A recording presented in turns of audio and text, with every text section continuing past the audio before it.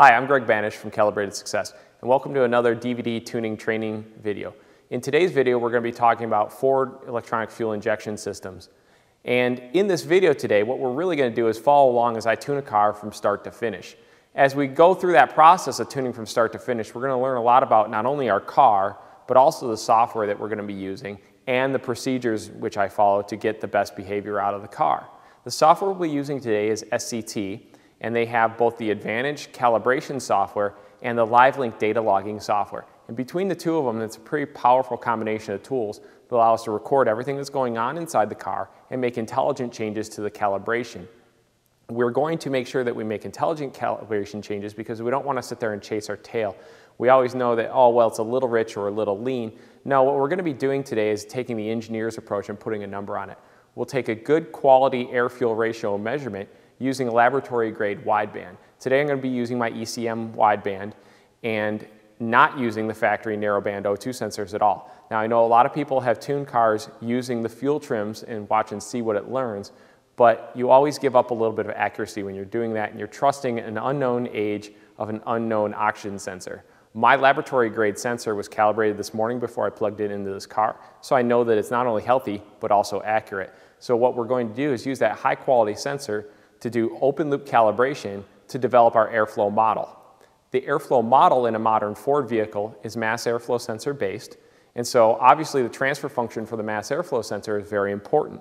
In addition to the mass airflow sensor transfer function, we also have a table called load with failed MAF on many of these vehicles. That load with failed MAF table is important to the ECU because it's used during transient throttle conditions. Anytime the driver steps in or out of the throttle and we have a rapid onset of change of airflow, that ECU tends to look to that load with failed MAF to get a first guess before the MAF sensor catches up. So we want to make sure that that reference table matches the reality of the hardware on our car. Speaking of the hardware on our car, today's sample is a 2010 Mustang GT, but it also has the Saleen supercharger on it. It's a Series 6.5 twin screw supercharger, and it's a 485 horse kit, so it's making a little bit extra boost, and it has larger fuel injectors. So these changes of both the new intake manifold and supercharger and fuel injectors will require some calibration changes to the ECU to make this thing run properly. Our goal is to make this car run just as good as a normal factory Mustang GT so that the casual user could hop into the car and have a reasonable expectation this car will drive and behave as normal. I want my mom to be able to drive this car to and from the grocery store or parallel park it on a busy city street without having to worry about throttle control issues. Speaking of throttle control, since we're going to have a really good handle on our airflow numbers, we're going to take that airflow number that we know to be correct and we're going to work backwards and solve for the electronic throttle control tables. Now, the modern cars all have electronic throttle control, which means that the driver's foot position merely indicates a request. We need to process that request effectively and give the driver exactly as much power as he's asking for. Not too much, not too little. If we give him too much power and the power delivered is greater than what he's demanding with his right foot, we can end up in a runaway condition. Now we've all seen on the news how that can make national headlines. None of us tuning cars in the aftermarket want to make national headlines for cars that are running away. So in order to avoid that, we're going to take a look at a method that gives us the same kind of results as the factory. We're going to make sure that the airflow delivered by our system exactly matches the kind of power the driver is asking for, and we'll tune the electronic throttle control so that that nasty wrench light on the dash only comes on if there is a legitimate failure.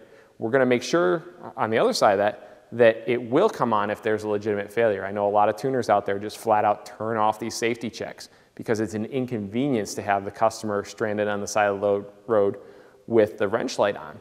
But we know that that's there for their own safety. And so we are not going to turn off a safety check. We'll calibrate it properly, and when we do that, we'll find that the car becomes very drivable. That's really our drivability tuning on most of these cars.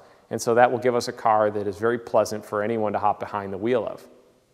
In addition to electronic throttle control, we'll also talk about returnless fuel systems.